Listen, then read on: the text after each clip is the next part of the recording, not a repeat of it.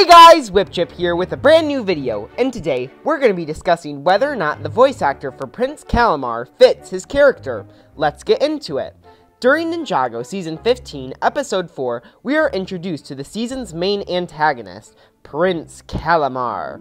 Now, we're not going to be discussing his motives or his character in this video, but his voice actor. Whenever Prince Calamar speaks, all I hear is Clay Morrington from the LEGO Nexo-Knights TV series. Most of you guys probably don't know this, but I am a huge Nexo-Knights fan. I own every set, many of the books, watched every TV episode multiple times, dressed up for Halloween as these characters. Heck, my channel icon is a Nexo Shield. And of course, the main character of that theme was Clay Morrington. He was definitely my favorite character as a kid. I bought every set with him in it. Well, I bought every set with him. Every set. But that's besides the point. Guyz Patton is the guy who voices Clay. He has a very deep, attention-grabbing voice, and used it very effectively for Clay as the noble leader of the Nexo-Knights.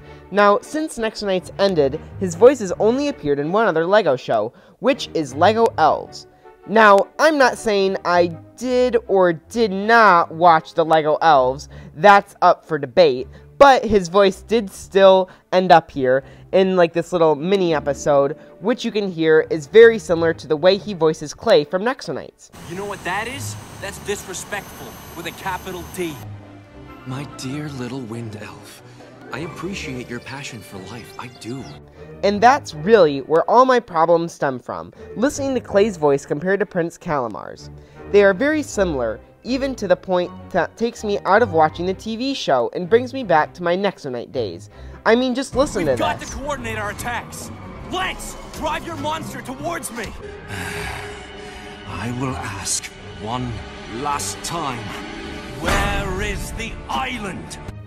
Now, personally, I don't really see what else they could have done to avoid this. His voice fits pretty well for Prince Calamar. It just doesn't float with me that it's the same voice as Clay, with a very light change-up in the tone that he speaks. We even got an evil Clay back in Season 4 of Nexo-Knights.